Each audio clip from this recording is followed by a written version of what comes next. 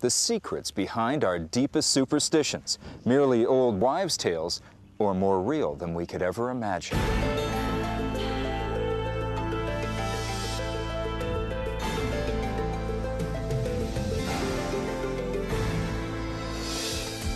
Don't walk under a ladder. Knock on wood for good luck. Never let a black cat cross your path. Ancient superstitions like these still resonate throughout our modern lives. I don't think there's any honest person who doesn't have some kind of superstition. But are these beliefs merely harmless rituals or risky deceptions that can actually cause serious harm? Being superstitious is one of the most dangerous things you can do because it takes you away from reality and into the world of fantasy, and that can lead to your demise. We have the ability to control our world with the latest high technology, but who hasn't crossed their fingers, read their horoscope, or touched something lucky before taking on a risky proposition? Where do these archaic rituals come from? And why do they have such a powerful hold over us, even today? Join us for Superstitions.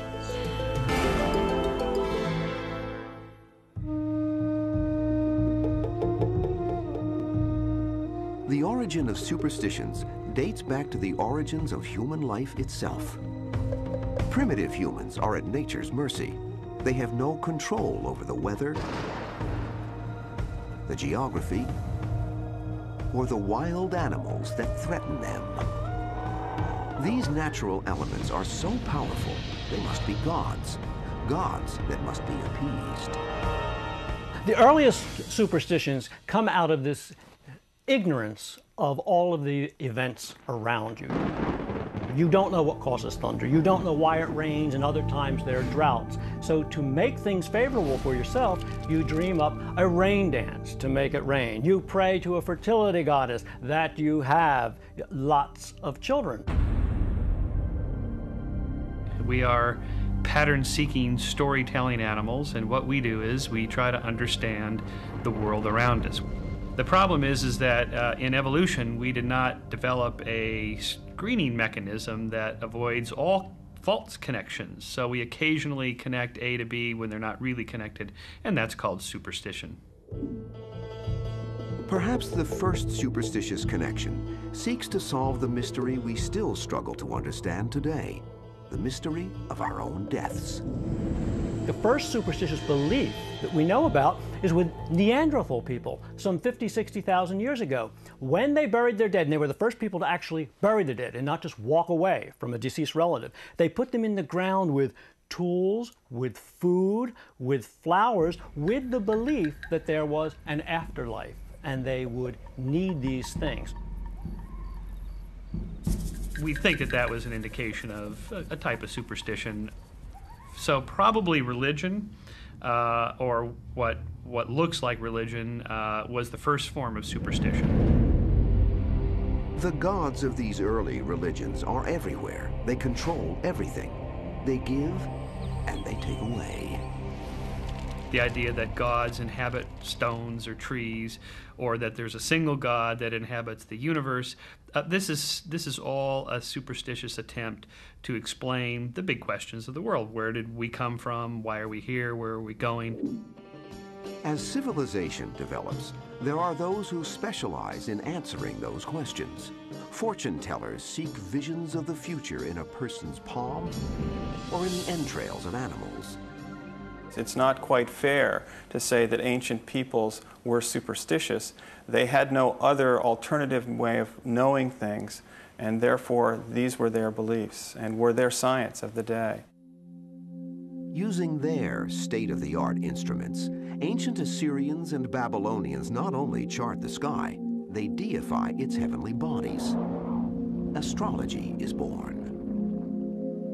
Over thousands of years, each culture creates its own ways to cope with the universal uncertainties of life. Remarkably, many disparate groups develop similar beliefs. Knock on wood goes back at least to the ancient Druids in the Celtic world, but also the American Indians had a similar belief, and this is because ancient peoples often believed that their gods existed in trees. trees were high. They touched the heavens and the sky. They saw lightning strike the trees. They thought the gods were communicating up in the sky. And therefore, what would you do to a tree if you wanted to talk to your god and ask a favor? You go over, knock, knock. This is Charles. May I have some food tomorrow? I mean, so that's how the superstition evolved. As superstitions are passed from one generation to the next, they adapt and change with the times.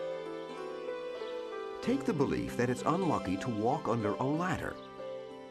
The roots of this superstition begin in ancient Egypt.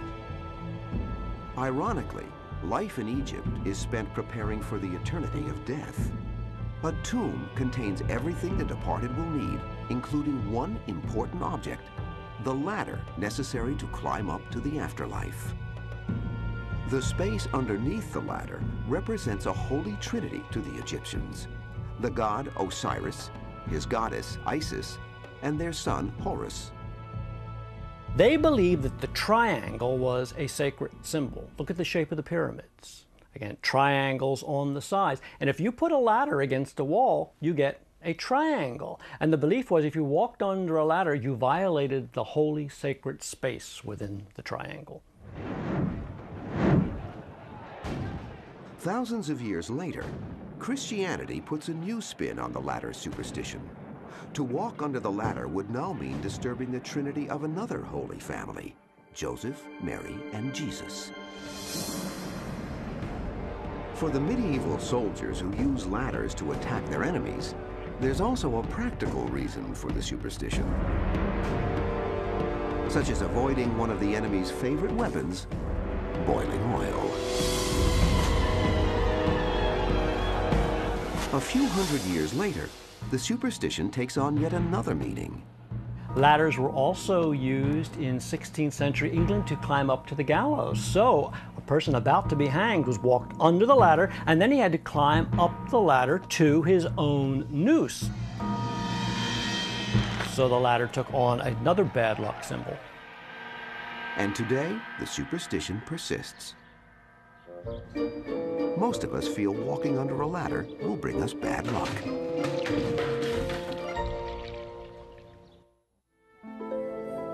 People began to question irrational fears and superstitions as early as ancient Greece. One of these groups called themselves the skeptics. Well, skepticism actually has a long historical tradition. Again, it's just a way of asking questions about the world. And in Western history, this begins with the ancient Greeks, of course.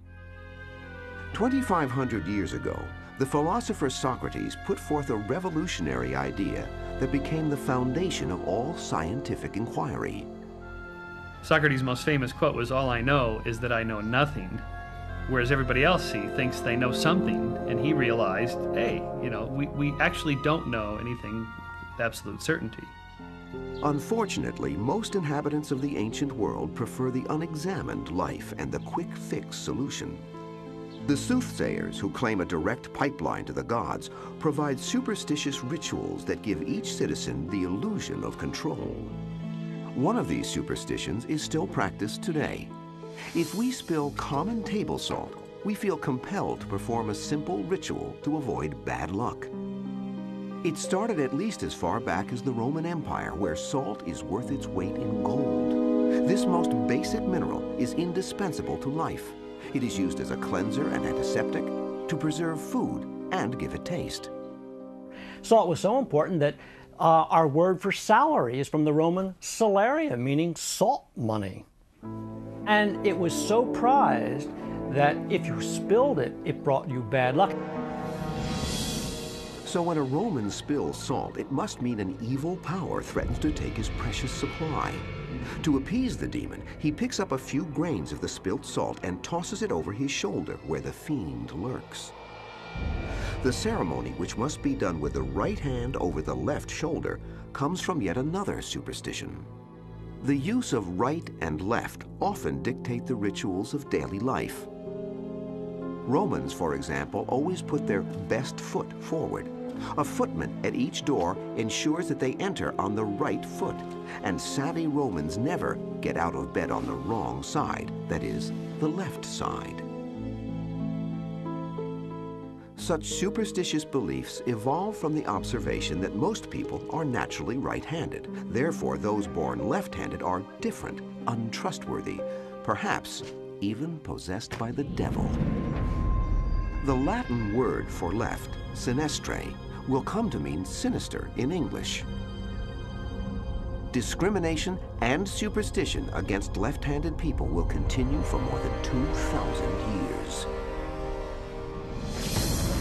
In 455 AD, the sack of Rome at the hands of the Vandals leaves the Western world in shambles. The growing power of the Church forces secular learning and independent inquiry underground.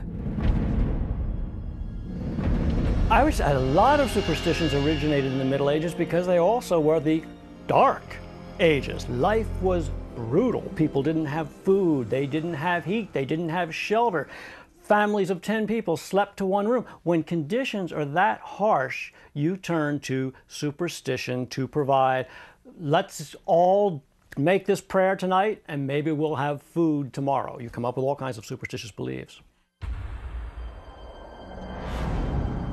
In this fearful world, the only hope for a better life is in the next one. The Church offers the promise of eternal salvation, but only if you follow its laws. During the Middle Ages, the Church was actually one of the great debunkers of nonsense, but it was only the nonsense that they decided was nonsense, whereas their superstitions that they approved of were then proffered to the people as acceptable. Some of the Church's superstitions address the fear of rampant disease which threatens to engulf Europe. God bless you was really a superstition not to be sneezed at, I might add. It was really promoted by Pope Gregory the Great. There was a great plague in Italy. People observed that before they died, they would cough, they would sneeze. So Gregory said there's this benediction, God bless you, to be said over the sick, to prevent them from actually losing their spirit and dying. The Church takes old superstitions and alters them to fit their own agenda. To knock on wood no longer means to seek a favor from a tree spirit. The clergy transform it into a powerful reminder of the omnipotence of the Church. To Christians in the Middle Ages, wood was a sacred thing because Christ was crucified on the cross. So to knock on wood was a very good luck thing because you were actually asking a favor or good luck from Christ himself. During the Middle Ages, another ancient superstition adapts to Christian theology and a new invention. Today, if we break a mirror, we fear 7 years bad luck. In the Dark Ages, it meant your very soul was in peril. For thousands of years, a person's reflection had been associated with their life force, their soul. A favorite place to find this soul was in a quiet pool of water. If the reflection broke up, it was a bad omen. It might mean an enemy had thrown a stone. By the 1300s, with the invention of the glass mirror, a person can see their soul anywhere they want and with amazing clarity. Now, when a mirror shatters, Christians theorize so too does the soul reflected within. Once again, there is also a practical reason behind the superstition. When they started using mirrors, mirrors were also expensive and rare. And to keep people from breaking them, to keep servants actually from treating them carelessly, they told, if you break that, there's 7 years of bad luck. But why the number 7? The top scientists of the day proclaim that it takes 7 years for a human cell to renew itself. Only then will the shattered image of the old self be rendered harmless. The all-powerful medieval clergy rely on superstitions to reinforce the lessons of the Bible to their mostly illiterate flock. The faithful avoid Friday the 13th at all costs. After all, the ill-fated Last Supper included 13 guests, Jesus and his 12 disciples. And it was on a Friday that Jesus died on the cross. A Friday that Adam and Eve were expelled from the Garden of Eden. And a Friday that the great flood engulfed Noah and his ark. The Church's most potent weapon of control is the threat of eternal damnation. Medieval peasants and lords alike are offered only one choice: between Christ or Satan. Christianity fired the whole superstitious belief because they really zeroed in on the imagery of the devil, the imagery of hell. This opportunistic devil appears in many forms, none more insidious than the vampire.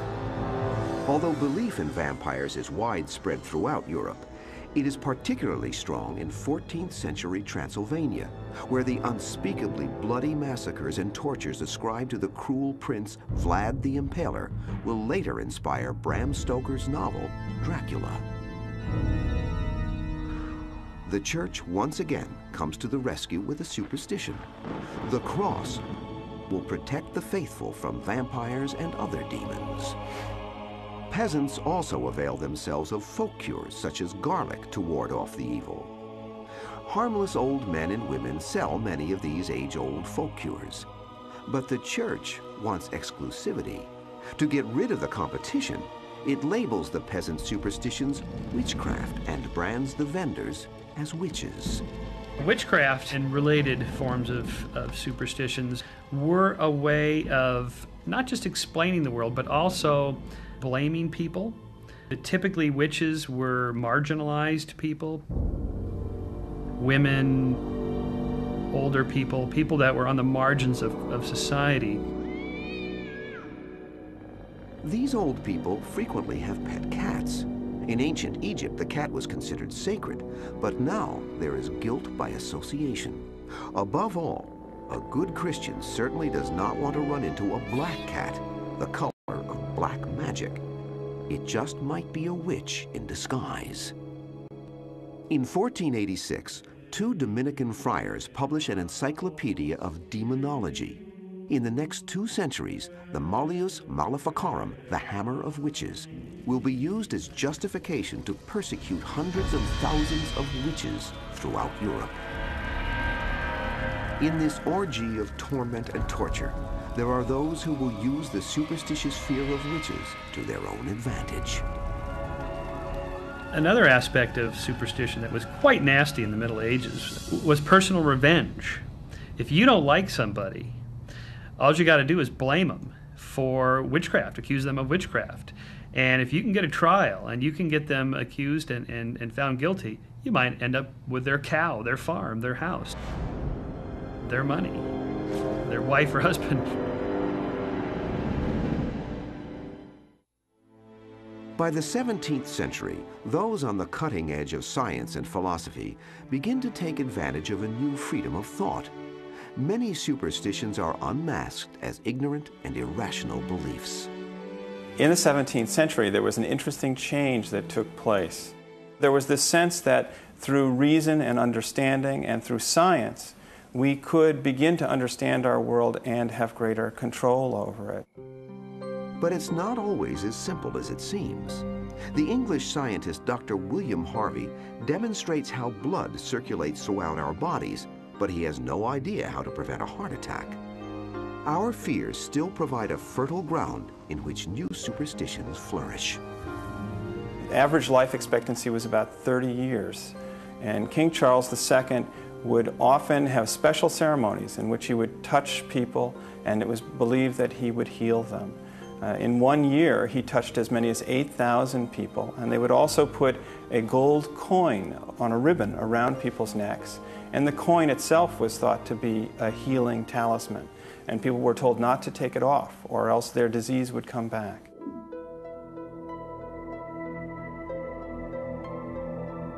As time passes, new advances in science and technology finally promise to liberate us from the uncertainties of life.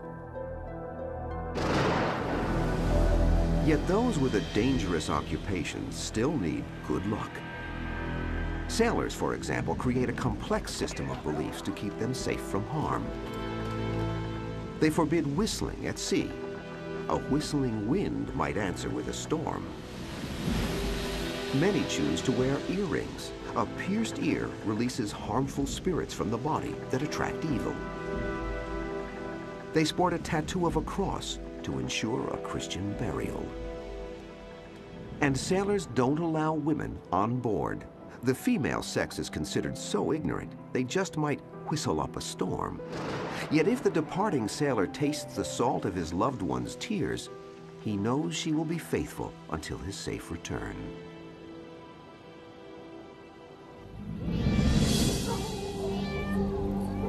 The superstitious have never underestimated the power of love and sex. In the 20th century, there is one fearless explorer who charts new erotic ground deep within the human mind. In 1917, Sigmund Freud publishes The Origin of Psychoanalysis. But has he discovered on his couch a revolutionary understanding of the subconscious, or a collection of new superstitions? It's possible to look at much of Freud, and certainly a great deal of Jung, in the idea of symbolism in terms of superstition. I mean, is a necktie really a symbolic representation of the phallus, of the penis? I mean, it's possible cultures in the future will look back and say, boy, were they superstitious. They took every ordinary object and imbued it with some kind of sexual good luck or bad luck. Sometimes, as Freud reportedly said, even a cigar is just a cigar. But what about an onion or an asparagus? From time immemorial, superstitions have touted the erotic power of certain foods. We know the onion makes us cry, but in the ancient world, it was believed to make sparks fly. Onions were thought to be such a potent aphrodisiac that celibate Egyptian priests were afraid to let an onion touch their lips. And in the Arab world, they were thought to perform the same function as Viagra. As for asparagus, the exhausted lover took them to revive. But the stalk must be firm and eaten with one's fingers.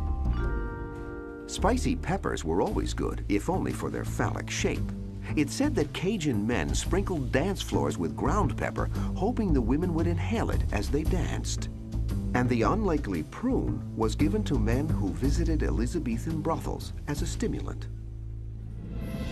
Chocolate, the sacred drink of the Aztec goddess of fertility, is now given to a modern goddess as a token of love. Indeed, science has recently proved that chocolate actually contains the pleasure-inducing endorphin phenethylamine, although in reality, a serving of salami carries 100 times more of the chemical than an entire chocolate bar. The 21st century.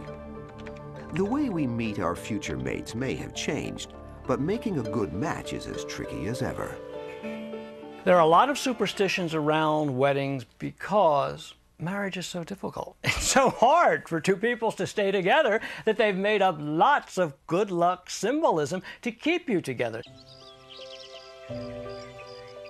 The modern bride and groom might not realize it, but a wedding ceremony follows age-old superstitions. The bridal veil is an ancient disguise so that evil spirits won't recognize her. Bridesmaids and grooms are another subterfuge. In ancient Rome, 10 witnesses prevented the demons from targeting the couple for bad luck. Obeying the rhyme from Victorian England, the bride wears something old to bring good luck from the past, something new in hope for the future, and something borrowed to carry the luck of a well-wisher. The something blue custom actually began in ancient Israel. Blue, the color of the sky, is the color of loyalty and constancy. As the most powerful symbol of marriage, the wedding ring is the focus of numerous superstitions. There's not a consensus of opinion on what the wedding ring really means. Some people in Christianity say it's a circle because it means never broken love. Others say it actually goes back to and has a much more sinister origin. It goes back to the time when you would actually steal your bride from a neighboring tribe, and you would carry her over the threshold by force, and therefore that custom, and you would chain her to the house. You would tether her to the house with a rope so she didn't get away. And the ring became a symbolic representation of the tether that once held the bride to the house. I prefer that one. Whatever the reason for wearing one, the ring must go on the fourth finger of the left hand. Why? The ancient Egyptians believed that a vein in that finger runs directly to the heart. The other thing, too, is marriage is supposed to produce a lot of children. So a lot of the superstitions have to do with fertility, such as throwing rice. It was a symbol of abundance. People initially threw wheat and grain to show, here is an abundance. We wish for you to have an abundance of children of good luck. They then baked the wheat into little cakes, and they would sometimes throw the actual cakes during Roman times. Eventually, they had these huge multi-tiered wedding cakes, which you did not want thrown at you, but symbolically, you ate the cake instead to get the equivalent of the good luck. In olden times, the newlyweds drank honey and wine for a moon cycle to guarantee fertility. If today's honeymoon does not have the same purpose, it could still end up with the same result. What's never guaranteed is the outcome of a sports competition. Even the most skilled athlete sometimes needs a little help. Call it magic, call it mojo, or call it superstition. Perhaps professional athletes are some of the most superstitious people that we see in everyday life. So why is this? Athletes are superstitious because, first of all, there's a lot hinging on their play or their performance. They're making a lot of money. They want very much to win the World Series or win the Super Bowl, and yet they can't control the outcome entirely. Baseball players are some of the most superstitious of any athlete. Babe Ruth always touched first base on his way into the dugout from right field. Jackie Robinson had to walk in front of the catcher to reach the batter's box. Joe DiMaggio insisted on touching first base when he crossed the field. Wade Boggs, the former New York Yankees third baseman, was perhaps one of the most superstitious people on the planet. He used to believe that eating chicken brought him hits, and so for 20 years he's eaten chicken before every single baseball game. Many athletes have lucky clothes and favorite personal rituals. Wayne Gretzky, when he played, always used to tuck the right side of his jersey underneath his hip pads. Michael Jordan always wore North Carolina shorts underneath his Chicago Bulls shorts because he played for North Carolina as a college player. The tennis star Bjorn Borg used to stop shaving when he went to Wimbledon. It apparently was a good luck charm for him. Chicken dinners, old uniforms, facial hair. None of these superstitious rituals can be connected to an athlete's skill and performance. Or can they? They can have an important psychological effect. If you have the expectation that your charm or your lucky shirt is going to bring you some good thing, then it can, in fact, be sort of a self-fulfilling prophecy and can make you feel better and perform better.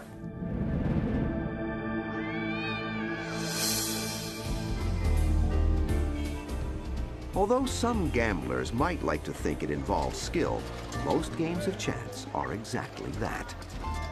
It's well known that the odds are always in the house's favor, but that doesn't stop the gambler from betting again, and again, and again.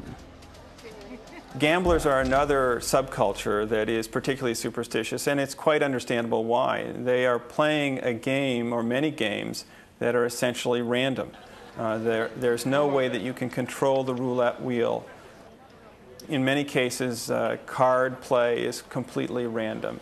And so gamblers are in great need of ways of providing a sense of control. Gamblers don't care where the magic comes from. They just hope it works. Cross fingers have different beliefs in different cultures.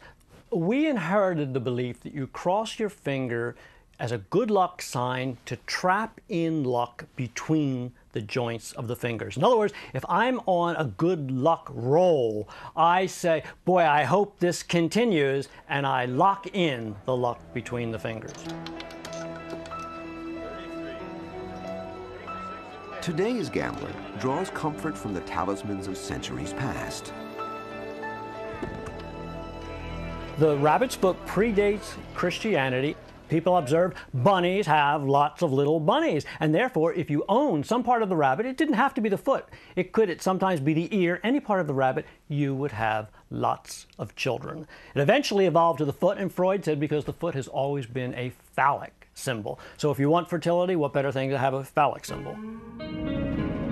The horseshoe, the legend goes back to St. Dunstan in the 10th century.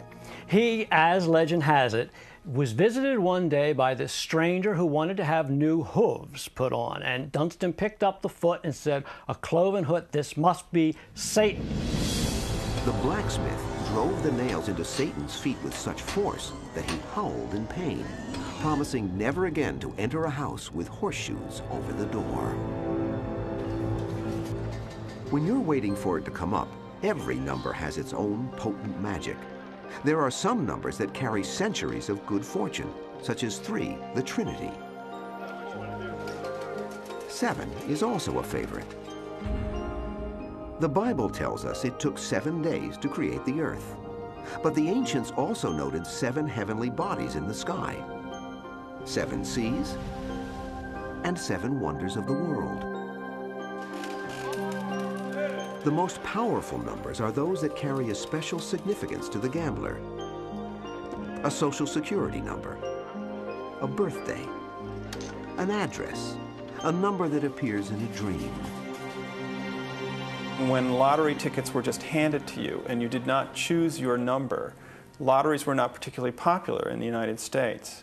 But when they began to allow you to choose your own number, then they became much more popular. People began to play their daughters' birthdays or special numbers that seemed lucky to them, and this made it much more popular, gave people a sense that they might win, that they had some special control over the outcome.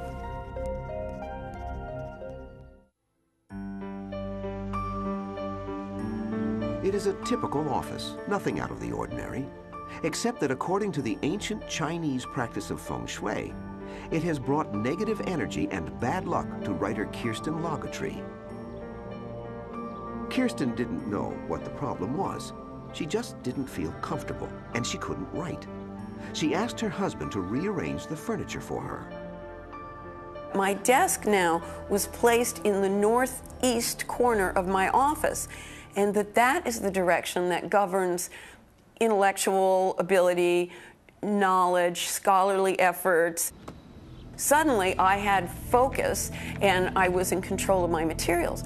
And I thought, you know, it seemed a little Twilight Zone to me at the time, but I thought, wow, that really makes sense. The ancient Chinese art of feng shui has become the hottest trend in home design today. Whether it is a potent force or a foolish belief, feng shui shares one characteristic with most superstitions. It too is deeply rooted in historical necessity. The practice began over 3,000 years ago, when farmers in southern China developed a system of beliefs based on their environment. They called it feng shui, the Chinese words for wind and water. If they planted their crops on the windward side of the hill, where the seeds and seedlings were unprotected, their crops didn't grow very well. So they began to think, well, let's see, where would nature like us to plant these crops? We'll plant them on the protected side of the hill. From that simple common sense observation, to this day comes the idea in feng shui that south is the most auspicious direction. This is the direction that brings us fame, fortune, and festivity. But can the practice of feng shui really change your life? Or is it just the recycling of an ancient superstition? History's filled with people who were superstitious. Napoleon was afraid of black cats. Socrates feared the evil eye. Julius Caesar dreaded dreams. Peter the Great was terrified of crossing over a bridge. Samuel Johnson, the writer, would only enter and exit a house with his right foot first. The superstitions are very, very common. It's not surprising that great people have had irrational beliefs. Power is often fleeting, and following superstitions gives the illusion of control. Today, even as we've learned to master the world around us, why do superstitions stubbornly persist? We're a lot less superstitious than our medieval ancestors were. But considering that we live in the age of science and that we are now in the 21st century, it's hard to believe the number and percentages of people that believe in just utter silliness. The Gallup polls from 1990 show remarkable figures. For example, 2/3 of all Americans believe they've had some sort of psychic experience. Half believe in astrology and read their astrology columns. 1/3 believe in witches and ghosts. And these figures are amazing. I, Ronald Reagan, do solemnly... Despite evidence to the contrary, many people follow their astrological forecast as a sort of insurance policy, just in case it might be true. It's well known that Nancy Reagan used to consult an astrologer before agreeing to the president's schedule of travel. Actually, her explanation was quite good, in the sense that she was worried about her husband. There had been an attack on the Pope. Anwar Sadat had been assassinated recently, and there had been an attempt on President Reagan's life. So in a way, it's understandable that this is the way she would go in order to try to get more order and understanding of her world. The former First Lady claimed her belief in astrology was fostered by her show business background, another risky profession where superstitions abound. Superstition is not something that is restricted to unintelligent people or certain kinds of people. It seems to cut across all economic and educational levels. Very smart and intelligent and hard-bitten people fall prey to superstitions. In 1991, a chain letter promising good fortune made its way through the highest levels of the publishing industry, including a sophisticated editor of the New York Times. Many people say that they don't really believe in superstitions, but they do them just in case. A person might say, this chain letter can't really bring me good luck, but I'm going to copy it and send it on anyway because what's the harm? I don't want to take a chance that something bad will happen. For most of us in our high-tech new millennium society, superstitions are a harmless way of life. Do I think that if you hang a crystal over your telephone, you will get all the telephone calls you hope for and none of the telephone calls you don't want to get? No. Are there things in feng shui that transcend logic, that transcend our ability to understand them? Yes. I'm a physicist by training, but I'm very superstitious. I don't think there's any honest person who doesn't have some kind of superstition.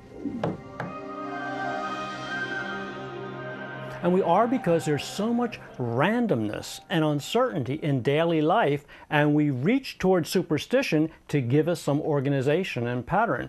I could drop dead during this interview, but I make a gesture that sort of brings me good luck or maybe forestalls the process. I believe that it's better to put your faith in science than in magic, and reason rather than unreason. But it's interesting that even I can be affected by superstition. I think almost anyone can be. I was once flying on an airplane and encountering some turbulence and feeling some anxiety about that. A friend pointed out that I was sitting in the 13th row of the plane. And not only that, there was a full moon outside. And I noticed that for a second at least, I had a twinge of anxiety thinking about that. And then I realized, well, the whole plane is going to go down if it goes down, not just the 13th row. If we learn from history, we see where irrational fears can lead us to discrimination, persecution, and even death. On one level, it seems innocuous enough to read your astrology column or read something about feng shui and how you should orient your house. It doesn't seem that dangerous, but it is. Ask the family members of the victims of Jonestown or of Heaven's Gate or of Waco if there's any harm to believing in superstitions, and the answer is, you're damn right there are. It's dangerous.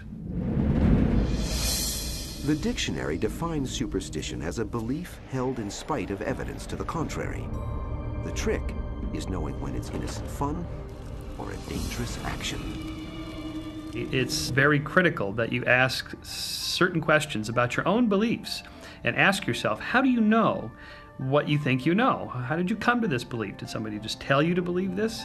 And more often than not, you will find that you have been fooled. I have been fooled. We all have been, because we all make mistakes in our thinking.